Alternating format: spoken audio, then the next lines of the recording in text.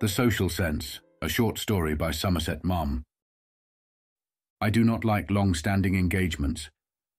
How can you tell whether on a certain day, 3 or 4 weeks ahead, you will wish to dine with a certain person? The chances are that in the interval, something will turn up that you would much sooner do, and so long a notice presages a large and formal party. But what help is there? The date has been fixed thus far away, so that the guests bidden may be certainly disengaged, and it needs a very adequate excuse to prevent your refusal from seeming churlish. You accept, and for a month the engagement hangs over you with gloomy menace. It interferes with your cherished plans. It disorganizes your life. There is really only one way to cope with the situation, and that is to put yourself off at the last moment. But it is one that I have never had the courage or the want of scruple to adopt. It was with a faint sense of resentment, then, that one June evening towards 8:30, I left my lodging in Half Moon Street to walk round the corner to dine with the Macdonalds. I liked them. Many years ago I made up my mind not to eat the food of persons I disliked or despised, and though I have on this account enjoyed the hospitality of far fewer people than I otherwise should have done, I still think the rule a good one. The Macdonalds were nice, but their parties were a toss-up. They suffered from the delusion that if they asked 6 persons to dine with them who had nothing in the world to say to one another, the party would be a failure.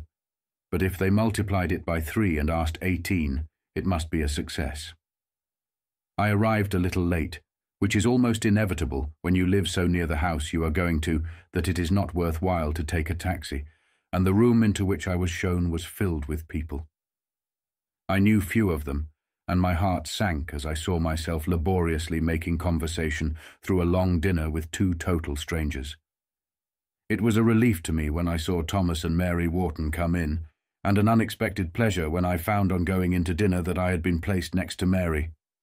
Thomas Warton was a portrait painter, who at one time had had considerable success, but he had never fulfilled the promise of his youth, and had long ceased to be taken seriously by the critics.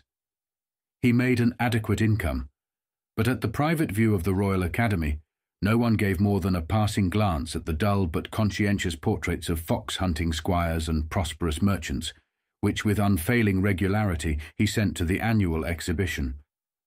One would have liked to admire his work because he was an amiable and kindly man. If you happened to be a writer, he was so genuinely enthusiastic over anything you had done, so charmed with any success you might have had, that you wished your conscience would allow you to speak with decent warmth of his own productions. It was impossible, and you were driven to the last refuge of the portrait painter's friend. "It looks as if it were a marvellous likeness," you said. Mary Warton had been in her day a well-known concert singer, and she had still the remains of a lovely voice. She must in her youth have been very handsome. Now, at 53, she had a haggard look. Her features were rather mannish, and her skin was weather-beaten, but her short grey hair was thick and curly, and her fine eyes were bright with intelligence. She dressed picturesquely rather than fashionably, and she had a weakness for strings of beads and fantastic earrings. She had a blunt manner, a quick sense of human folly, and a sharp tongue, so that many people did not like her. But no one could deny that she was clever. She was not only an accomplished musician, but she was a great reader, and she was passionately interested in painting. She had a very rare feeling for art. She liked the modern, not from pose, but from natural inclination, and she had bought for next to nothing the pictures of unknown painters who later became famous. You heard at her house the most recent and difficult music, and no poet or novelist in Europe could offer the world something new and strange without her being ready to fight on his behalf the good fight against the Philistines. You might say she was a highbrow. She was. But her taste was almost faultless, her judgment sound, and her enthusiasm honest. No one admired her more than Thomas Warton. He had fallen in love with her when she was still a singer, and had pestered her to marry him. She had refused him 6 times, and I had a notion that she had married him in the end with hesitation. She thought that he would become a great painter, and when he turned out to be no more than a decent craftsman, without originality or imagination, She felt that she had been cheated. She was mortified by the contempt with which the connoisseurs regarded him. Thomas Warton loved his wife. He had the greatest respect for her judgment, and would sooner have had a word of praise from her than columns of eulogy in all the papers in London. She was too honest to say what she did not think. It wounded him bitterly that she held his work in such poor esteem, and though he pretended to make a joke of it, you could see that at heart he resented her outspoken comments.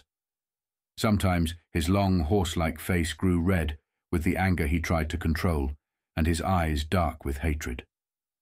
It was notorious among their friends that the couple did not get on. They had the distressing habit of fripping in public. Warton never spoke to others of Mary, but with admiration, but she was less discreet, and her confidants knew how exasperating she found him. She admitted his goodness, his generosity, his unselfishness. She admitted them ungrudgingly.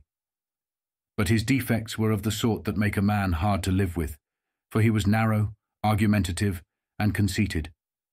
He was not an artist, and Mary Warton cared more for art than for anything in the world. It was a matter on which she could not compromise. It blinded her to the fact that the faults in Warton that maddened her were due in large part to his hurt feelings. She wounded him continually, and he was dogmatic and intolerant in self-protection. There cannot be anything much worse than to be despised by the one person whose approval is all in all to you. And though Thomas Warton was intolerable, it was impossible not to feel sorry for him.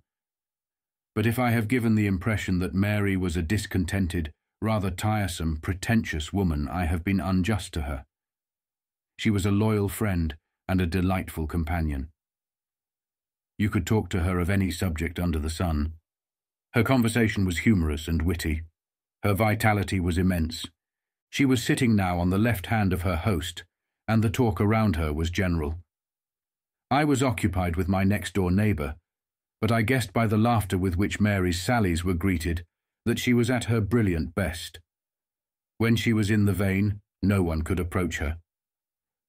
"You're in great form tonight," I remarked, when at last she turned to me. "Does it surprise you?" "No, it's what I expect of you. No wonder people tumble over one another to get you to their houses. You have the inestimable gift of making a party go." "I do my little best to earn my dinner." "By the way, how's Manson? Someone told me the other day that he was going into a nursing home for an operation. I hope it's nothing serious." Mary paused for a moment before answering, but she still smiled brightly. "Haven't you seen the paper tonight?" "No, I've been playing golf. I only got home in time to jump into a bath and change." "He died at 2 o'clock this afternoon." I was about to make an exclamation of horrified surprise, but she stopped me. "Take care. Tom is watching me like a lynx. They're all watching me.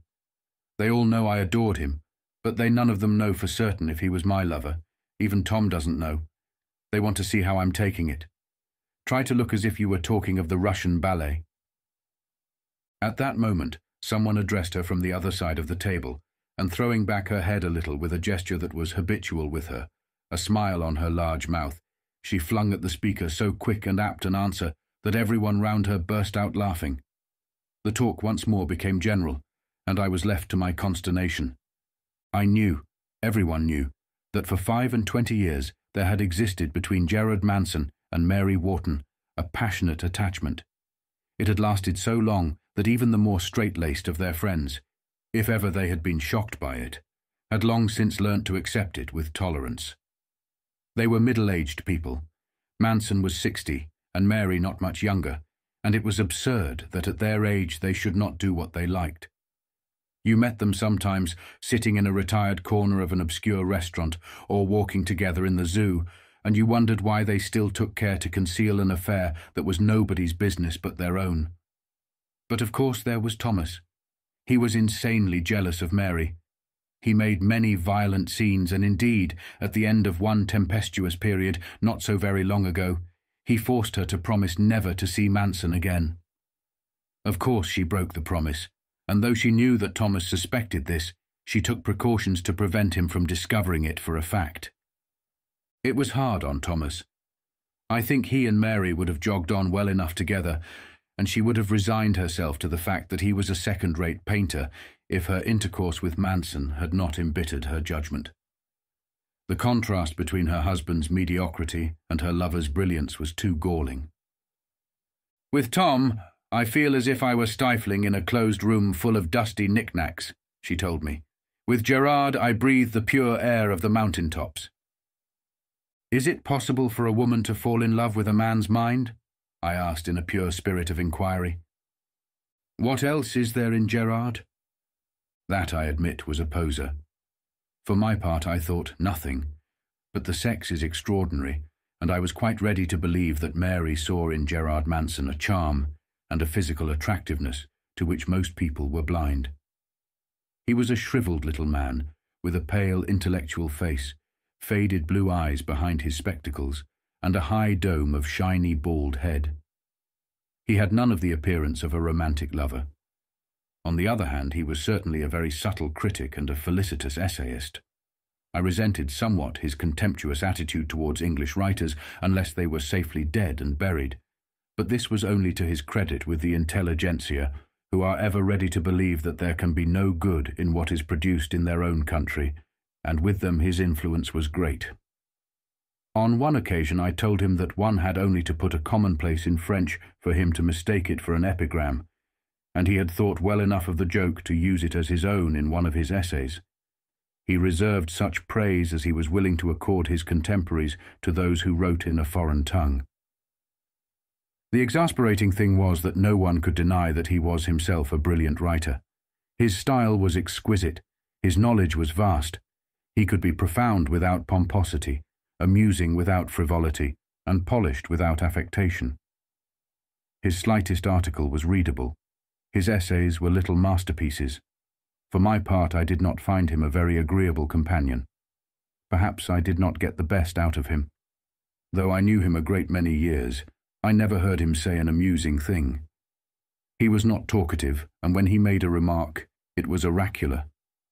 The prospect of spending an evening alone with him would have filled me with dismay. It never ceased to puzzle me that this dull and mannered little man should be able to write with so much grace, wit, and gaiety. It puzzled me even more that a gallant and vivacious creature like Mary Warton should have cherished for him so consuming a passion. These things are inexplicable, and there was evidently something in that odd, crabbed, irascible creature that appealed to women. His wife adored him. She was a fat, frowsy, boring person. She had led Gerard a dog's life, but had always refused to give him his freedom. She swore to kill herself if he left her, and since she was unbalanced and hysterical, he was never quite certain that she would not carry out her threat. One day, when I was having tea with Mary, I saw that she was distraught and nervous, and when I asked her what was the matter, she burst into tears. She had been lunching with Manson and had found him shattered after a terrific scene with his wife. "We can't go on like this," Mary cried. "It's ruining his life. It's ruining all our lives." "Why don't you take the plunge?" "What do you mean?" "You've been lovers so long. You know the best and the worst of one another by now. You're getting old, and you can't count on many more years of life. It seems a pity to waste a love that has endured so long. What good are you doing to Mrs. Manson or to Tom? Are they happy because you two are making yourselves miserable?" "No." "Then why don't you chuck everything and just go off together and let come what may?" Mary shook her head. "We've talked that over endlessly. We've talked it over for a quarter of a century. It's impossible. For years Gerard couldn't on account of his daughters. Mrs. Manson may have been a very fond mother, but she was a very bad one, and there was no one to see the girls were properly brought up but Gerard. And now that they're married off, he's set in his habits. What should we do? Go to France or Italy? I couldn't tear Gerard away from his surroundings. He'd be wretched. He's too old to make a fresh start. And besides, though Thomas nags me and makes scenes and we frip and get on one another's nerves, he loves me. When it came to the point, I simply shouldn't have the heart to leave him. He'd be lost without me." "It's a situation without an issue. I'm dreadfully sorry for you." On a sudden, Mary's haggard, weather-beaten face was lit by a smile that broke on her large red mouth, and upon my word at that moment she was beautiful. You need not be. I was rather low a little while ago, but now I've had a good cry I feel better. Notwithstanding all the pain, all the unhappiness this affair has caused me, I wouldn't have missed it for all the world. For those few moments of ecstasy my love has brought me, I would be willing to live all my life over again. And I think he'd tell you the same thing. Oh, it's been so infinitely worthwhile. I could not help but be moved. There's no doubt about it, I said. That's love, all right. Yes, it's love, and we've just got to go through with it. There's no way out. And now, with this tragic suddenness, the way out had come. I turned a little to look at Mary, and she, feeling my eyes upon her, turned too. There was a smile on her lips. Why did you come here tonight? It must be awful for you. She shrugged her shoulders. What could I do? I read the news in the evening paper while I was dressing. He'd asked me not to ring up the nursing home on account of his wife. It's death to me. Death. I had to come. We'd been engaged for a month. What excuse could I give Tom? I'm not supposed to have seen Gerard for 2 years. Do you know that for 20 years we've written to one another every day? Her lower lip trembled a little, but she bit it, and for a moment her face was twisted to a strange grimace. Then with a smile she pulled herself together. He was everything I had in the world, but I couldn't let the party down, could I? He always said I had a social sense. Happily we shall break up early, and you can go home. I don't want to go home. I don't want to be alone. I daren't cry because my eyes will get red and swollen, and we've got a lot of people lunching with us tomorrow. Will you come, by the way? I want an extra man. I must be in good form. Tom expects to get a commission for a portrait out of it. By George, you've got courage. Do you think so? I'm heartbroken, you know. I suppose that's what makes it easier for me. Gerard would have liked me to put a good face on it. He would have appreciated the irony of the situation. It's the sort of thing he always thought the French novelists described so well.